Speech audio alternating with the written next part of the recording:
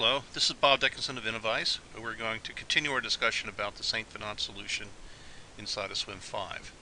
In the previous video we talked about the fact that there's 3 depths and 4 areas in each link of the model. In addition to the 3 depths and 3 areas, there's also additional information. For example, we have our the upstream hydraulic radius, downstream hydraulic radius, and the weighted hydraulic radius, along with the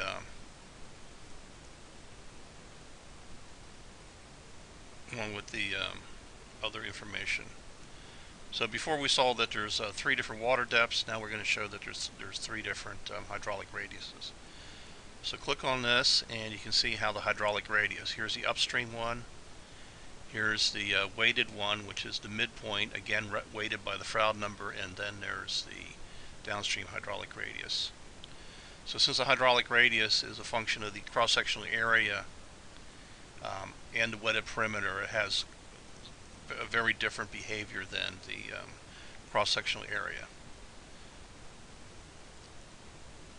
In addition, this QA/QC program shows the different components of the Saint-Venant equation.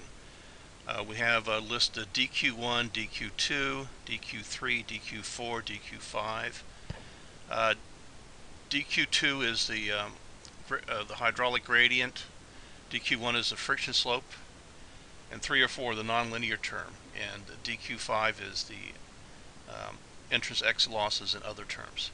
So if you graph those, you can see the different changes. So when you're modeling a flow, what's actually changing is these terms, and as the terms change, the flow changes. So you can see most of the time they're in balance, and then eventually when they're totally in balance, the flow is 0. When it's a little bit out of balance, the flow is either increasing or decreasing. So that's a little bit about the Saint-Venant equation.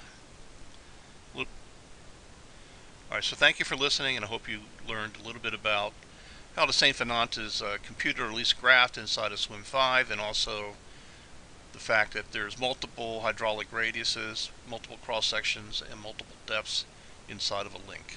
Thank you.